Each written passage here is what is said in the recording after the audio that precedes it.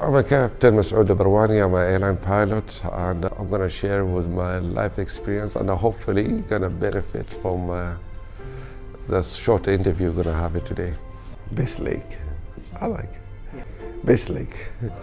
All right. So once you're flying, so before you turn to the final to land, yeah, that's a base.leg.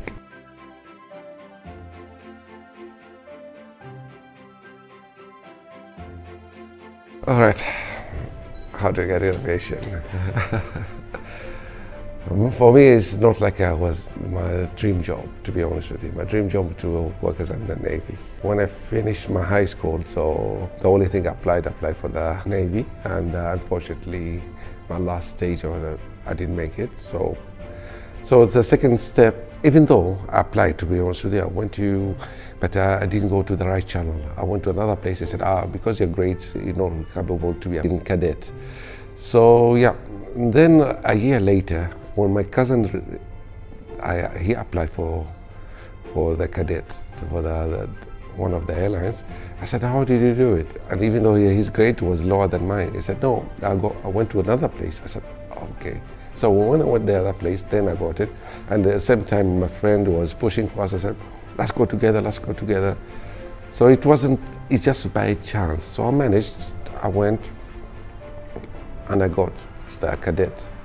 And unfortunately, my friend didn't make it. We were supposed to go together, but he couldn't make it. So we started from there on. Was it my dream job in the beginning? I said, all right, this is what I have now. Because I was in college, and then I went to Bank Institute before that. I didn't like to be in the bank, because especially when I went to job training, I said, no, it's not a job I want to do, and I don't like to do the same thing, wake up in the morning, 7 o'clock. In aviation, you could do it at night flight, in the morning flight, at different times.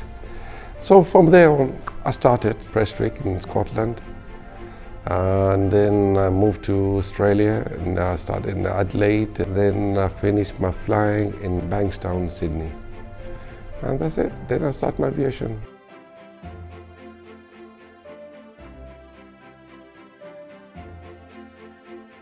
Motivation and passion. It's always, the aviation is every day, even though, for example, you do to Salalah, but it's not the same Salalah every day, it's different. There is a weather, there's a passengers, there is your crew. It's always there's some motivation, you find it, and you keep it up, the passion, as we said. You always have a new challenge, even small one, but it's a challenge. A small one is a challenge. Challenge of weather, challenge of technical, challenge. It's always there's something it motivates you to go do better. Yeah.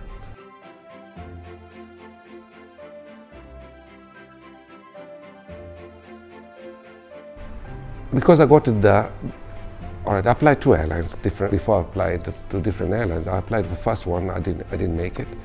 It was a big airline. I didn't make it, so I didn't know what happened. But the second one, yes, I managed to do it. But this time I went a proper way. How is it? How do you do? Because when I did my interview, I thought it was normal. I'm flying. They have to do this simulator. It was okay for me. And then I said, then you see other guy with you, they're very good, they're switched on, they answer all the questions, if you don't, and then they don't make it. So I said, it doesn't depend, you could be ready whatever you are, but it depends on the assessor. Does he like you or he doesn't like you? I mean, they have certain criteria you have to meet up. Your personality. It could be so smart, but you have a very zero personality, you see. You could know all the technical, but you don't have that skills of flying. Some guys, I know them, they're switched only technical, but they don't have it. Yeah, so it's not that easy to apply, but you could prepare. You always could ask your colleagues, whoever they did it before you, what they want, how they're looking at it. And that's it. You take it from other people's experience to apply for other airlines. Yeah. And always do a search. Always a search. Especially nowadays, it's very easy. Just open one of the search engines and ask for it. Yeah.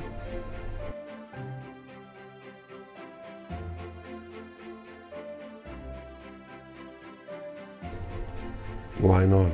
You know, when was it? 60s or 70s? There used to be 5 guys in the flight deck. Yeah. Until 90s, in Concorde, there used to be 3. I think 747-200, there was 3 of them, and now 2. Yes, it's scary because it's going to be limited pilots, but nowadays they do it with the drones, right? And yeah, hopefully not in my time, but yeah, it could be. Yeah, people get scared and everything, but imagine that there's trains with no pilots, or what call it, engineer, what do they don't have anything, it's just computer, someone in the office is driving a train. Yeah, it could be one day, it's scary, but yeah, it could be. But we need a pilot, so we need someone. I don't think they're going to call a pilot, maybe going to be a monitor or something, just in case it's technical or something like that. But yeah, one day, yeah, I think it's going to be a single pilot, unfortunately, yeah, well, because this is what I believe. Because who thought it's going to be a drone? Who thought it's going to be, used to be a flight engineer, he used to be a pilot, first officer, he used to be a captain, and he used to be a navigator, you know, and then all gone nowadays. Nowadays it depends on FMS, and they have captain and first officer, and that's it. Unfortunately, yeah. When is it? I don't know. Yeah.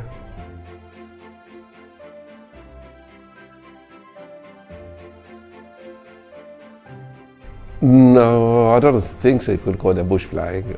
When I started my career, I used to fly in Fokker Friendship, that's a Dutch aircraft. So we used to fly over the airfields, all the airfields. So that's the only thing, because there was nothing, no navigation. You have to look at the roads and everything, so you have to fly, and it was a bit challenging. Once I remember I was flying New Airport, and I was flying with one of the captains, and they told me, all right, bring the chart. It's not even the chart, it's just a drawing of satellite image from, a satellite image. All right, let's fly. Then I took it, I asked, do you have it? And apparently that area, there's 2 names, right? It's like a Rehan 1 and Rehan. So I took the wrong chart, and the captain didn't check it. So I went to, I said, all right, where are you going? I said, here. And I said, oh, you brought it halfway. So he said, all right, where to find? So we were looking at, apparently the airstrip is behind one of the dunes, sand dunes. So we're looking at that, and I saw the sand dunes, so we had to go back quickly to land and everything. That was one of the interesting, then the Fokker. Then when we moved to ATR, it was a kind of pleasure. There's GPS, and there's, so yeah, it was easier for us. But in Fokker, there was nothing. Yeah. As experience, bush flying. And as experience, yes, we're starting, but of course we would like to be in the airline. Airline is much better, yeah. Bush flying is more thrilling, maybe. Thrilling in the beginning, in the beginning, if you want to, but later on, no. I want something to, it takes me from A to B and exactly where to go, yeah.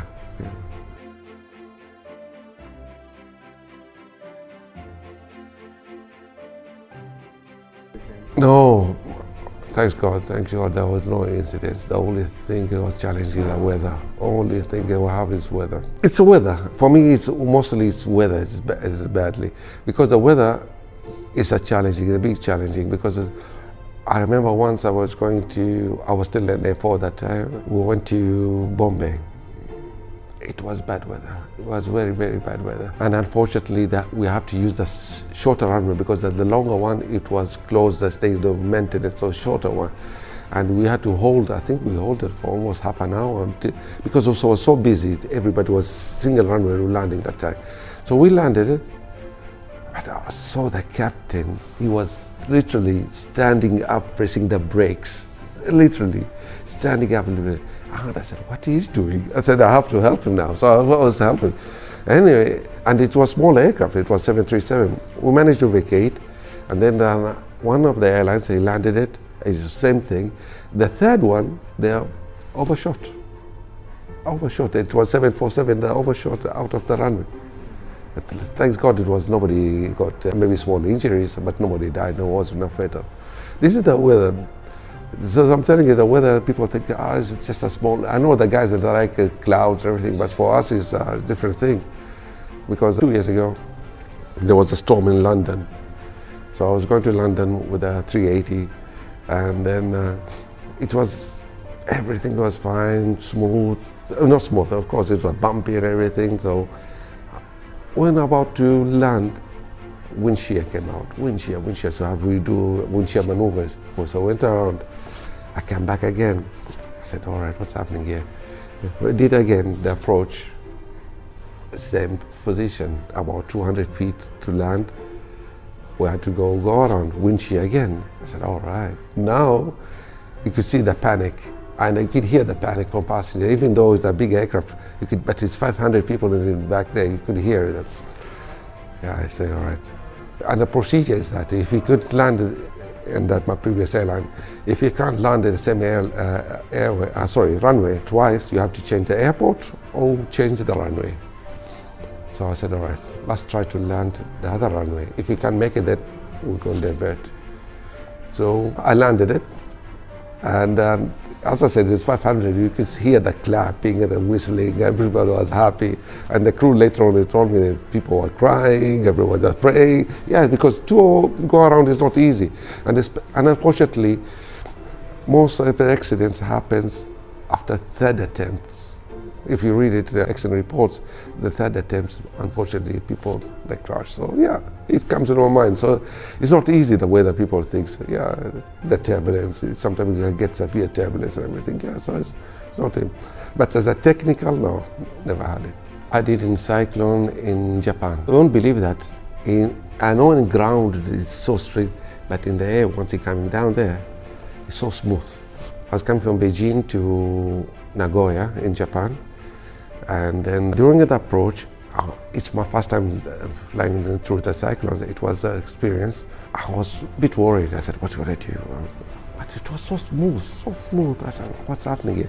But before we get in there, we got a call from the company. It said, don't land because of wind limitation. Yes, we could land, but the aircraft can't be departed later on. So yeah, we had to go back to Beijing. Yeah. As I said, weather is bad sometimes. Once, even when I was in 340, going 340, I was hit by a vortex from 777. It was severe, you know. 340 is a big aircraft, you know that. It's a big aircraft. But we hit by the vortex from the 777. The aircraft banked badly. I don't know how was it, but it went up to 45 degrees. They were coming down, and we're climbing. So I saw it. I said, it's okay, it's the 340, what's going to happen? I was shocked. It was bad.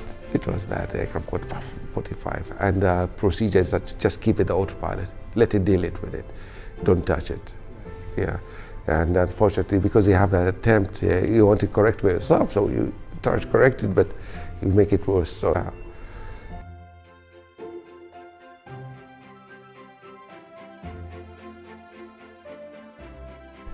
I feel good, of course. Your first solo, yeah.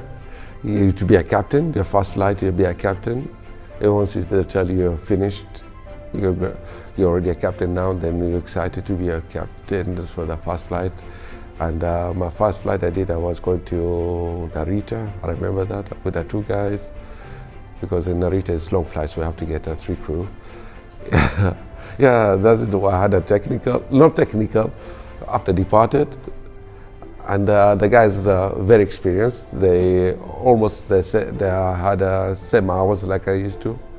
And so after departure, I had a technical. Everybody was trying to immediately, it's a small technical, but they all started concentrating, they started talking to the technical. I said, all right, guys. So I said, guys, all right, I know we have to be relaxed and everything, but we're in a takeoff mode now, so just relax. Let's finish with the flying. Then we'll concentrate with that technical thing. Yeah, because you have to, it's a priority. As your instructor, you know that it's aviate, navigate, then communicate. So yeah, so we said let's fly the aircraft, then we'll navigate it, and then we'll communicate, and then we'll solve it. Because it wasn't that like an engine failure or a fire or something. It was one of the system failure. I can't remember what is it, but it was my first as a captain to fly that. Yeah. And I remember is my line check as a captain to be cleared. They said always something happens. It happened with me. There was this new engineer, So we're starting pushback. So I told them, tell me to, if you're ready for pushback, to release parking brake. The guy told me, Roger. I said, all right. And he started pushing. The parking brake was still on, so it was on and everything. The training captain, what he's doing? I said, yeah, relax. So yeah, so I said, all right, don't put me a pressure. I don't need the pressure now. Now I need to relax. Yeah, so yeah.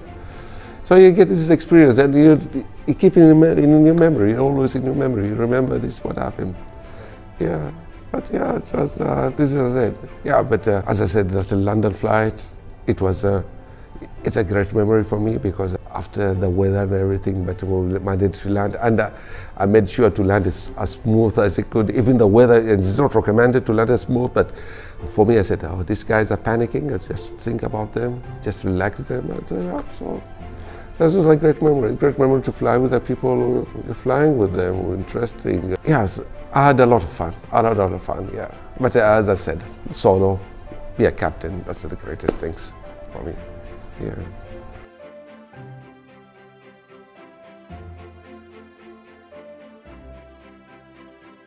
License is only one, Omani license. I used to have an Australian, not a UK. I used to have an Australian, but it expired because I didn't renew it. And I used to have a UAE. Okay, yeah, UAE license. And the rating expired, but the license still have it. So I have to renew my rating for the aircraft I flew. No, UK I didn't have it. Australian, UAE, and Omani. Yeah.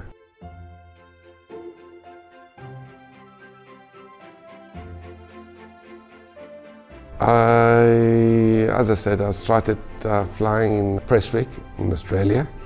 Sorry, I'm lying. Scotland. Prestwick in Scotland. Yeah, it's south of Glasgow. Is it south? No. I didn't get my license there. Yeah, training. Then I moved to Australia. In Australia, then I got my license. Flying license. In Australia, I was in Adelaide, in Parafield. Then I moved to Bankstown in Sydney. Then I finished my flying down there. And then back to Oman. And then I moved to UAE, I got my license there, and back to Oman again.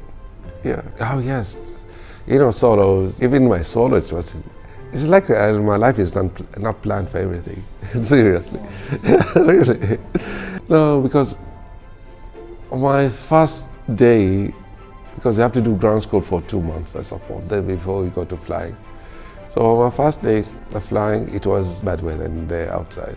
So the instructors comes in with my partner, flying partner at that time, and he tells me, he keeps telling us, the weather is not good, we're not going to fly today because the weather. He was keeping over the weather. I wasn't listening to anything. I was daydreaming about the. And then I told him, okay, when are we going to fly? I just was explaining, I can't fly. I said, no, we need to fly. And so he took us. I said, you want to fly? All right, come on. It was bad, but for me it was nice, And then, even though I was doing the training, the instructor said, your partner is going to do the solo before you because you're not performing well. I said, okay, no problem. I was just doing my job. And then suddenly, one day, I was doing well. I said, you know what? That's it. This is your day. Go do your solo. I did my solo before my partner. So I think it was the second one I did my solo. I think I did around 12 hours solo, so it wasn't bad. For me, I was happy. Then let I go on. Yeah.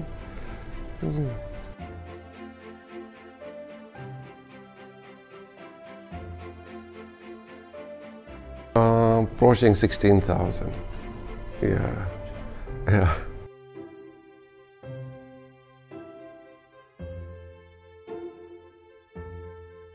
Okay, my dream is 350. Even my previous airline, I was waiting before I resigned. I was waiting because it was supposed to come. Then it was delayed, but it was. I said I'm going to fly 350. Then that's it. Anyway, I couldn't fly 350, but I started flying school. Of course, I was flying with a PA-28, Papa Warrior 28. Then I moved to Tobago 10, Tobago 20, Dutchess 76, which is twin engines. And then when I finished flying school, come back to Oman, started flying a Fokker Friendship, F-27, then ATR 42, 737. When I joined another airline, I started flying 330s, 340, and finally 380. As I said, my dream is 350, so hopefully technology-wise, and it's a top of range. You know, always people want to fly, yeah, people used to want, even though if I get a chance to fly 747, yeah, I won't mind. But yeah, 350, the aircraft, because after flying Airbus, it's a different class. Airbus is a different class, right? And the strange thing, when I moved from here, 73 to 330, I didn't like 330. It was too automation for me, because 73 is kind of challenging. You fly by yourself and everything. And the 330, I said, oh, that's too much automation. You know, it took me almost 1 year to like the aircraft, and especially there's a lot of technical to understand. Opposite of 73. 73 is a basic. You have to know. It's easy to understand the aircraft, but in Airbus is a lot of technology. You have the automation. You have to understand more. So, but yeah, once 13 years with Airbus, yeah, that's it. Airbus is beautiful aircraft. Yeah, it's kind of, yeah, and the 350 is kind of tells you what to do next. Even the flap selection, the speed now you can select flaps, something like that. So yeah, I wish I could fly 350. Yeah, hopefully one day.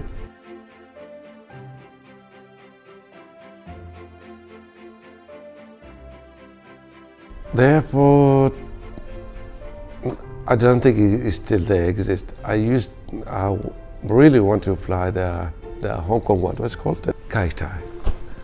For the approaches, what they used to be in the approach there. Yeah, that's the one I really wanted to fly that one. Even though I went to Hong Kong, but I flew the new one. But the old one, yeah. The guys were there telling me, and then you saw the videos and everything. It's flying next to the buildings and everything. Yeah, I wish you could have flown. Have you shown that approach on simulator? No. I should have done, right? Yeah, it's easy. Yeah. I'll tell us where to arrange it for me. I wish you could fly. But I flew in similar, it's not kind of similar, in Khassab. When we used to fly in ATR to Khassab, we used to fly into the valleys and everything. Yeah, it used to be interesting. It's challenging. This is the thing, the flying is challenging, yeah. But in New York, they call something approach called Canarsie approach. But it's not the ILS. So this Canarsie approach, you come to runway 13, I think. 13 left. I'll check it, but yeah. So you come, it's also is challenging, and I had the same thing one day with the weather. So you come, enough, and then you break visual. You're supposed to break visual, then you start descending, and then you maintaining. Then you have to look for, we call it a racetrack. So this racetrack is the colors, everything. You have to be, before the racetrack, you have to intercept the ILS to land. So. Yeah, but it's a bit challenging, but you have to be quick in everything. Yeah, and then especially in America, they're very quick. You can't say, let me think. No, they're pushing you. I was going there, and as you know, New York is too far, so you have to have two set of crew. I mean, two captain, two first officers, and then somehow the level we didn't get it, so we had to go to lower level. At that time, I was in my rest time. Then when I came back in, it was my turn. So I said, what happened here? I said, we lost a lot of fuel now. So it's very risky. And it was a weather in New York and traffic and everything. And this guy, they gave us Canarsie approach. So I couldn't land because of the weather and everything. So I did a go around, and now I'm getting the lowest view. To divert to Philadelphia, that's it. It was the only option to the less of Philadelphia. The good thing, the first officer told me, Captain, why you don't try to ask for another runway, which is close by, with the ILS and everything. I said, try it. I don't want to go to Philadelphia. So he said, can we use the runway 22? I still remember. ILS was runway 22. He said, yeah, you could do it. So we landed. You could have given us from beginning. You could have saved all these drama things. Yeah.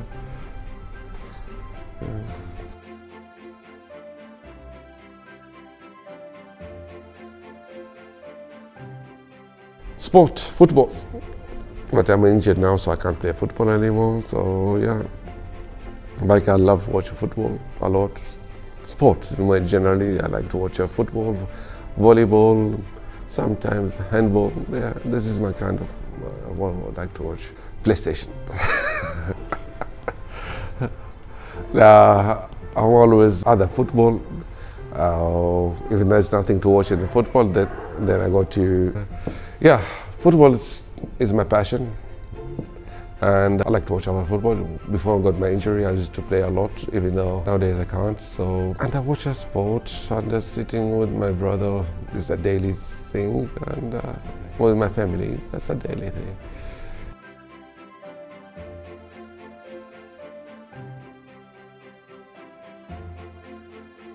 It's not me, it's my wife. Seriously, people that misunderstand that. She's like the rock, right? She's the one set up everything. Because if she understands what aviation is, I mean, I'm talking about our wife, our spouse. If they understand what aviation is, that's it going to make it easier for us, for your life. Yeah, even when I come back from a flight, even till now, my kids, until now, I come back from a night flight or something like that, nobody, it doesn't bother me a lot if they come to the room, but she makes sure nobody, she made it for me since they're young. Your father's come from a flight, nobody gets in the room. So I never get disturbed, you know. Before my flight, I need to rest. I tell them going for my rest, same thing, same rules. Nobody is hurt. And nowadays it's not that busy, but it used to be very busy. The kids, I can't see them a lot. And, you know, when I see them the weekdays. Once, I think I had almost 1 week. They go to school, I come back from work. Then I wake up, I go to work, they were sleeping. So 3 days like that, yeah, 3 days I can't see them. Yeah, so I used to have, when I get my annual leave, take my kids 2 weeks, 3 weeks away from the country, go somewhere. They travel a lot, So fortunately, because during the corona, last 2 years, we couldn't travel a lot. But yeah, so the wife, she's the one who arranged my life because she understands what aviation is. That's it, it will be easier for your life. That's it. Yeah. Thank you for your time. You finish exam, you're supposed to start now. My son has exam final. What's it called? IG. What's it called? IGIS.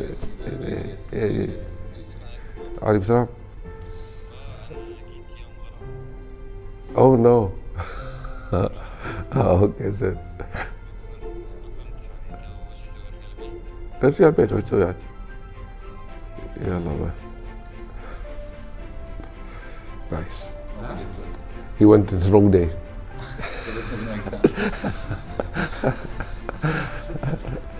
It happened was even flying. I went to flying. He said, "You came one." So why can't log in? He said, "Yeah, you came 24 hours earlier." I said, "What?" Okay. I don't take photos. It's not like him. Usually I take photos when I want to annoy my kids. Because why are you strong? Why are you taking the photo too close? That's why. So I take the photo and I'll send it there. Don't stop doing that. So, yeah, especially when I used to WhatsApp them, right? So I said, I'm traveling now. I said, why are you too close?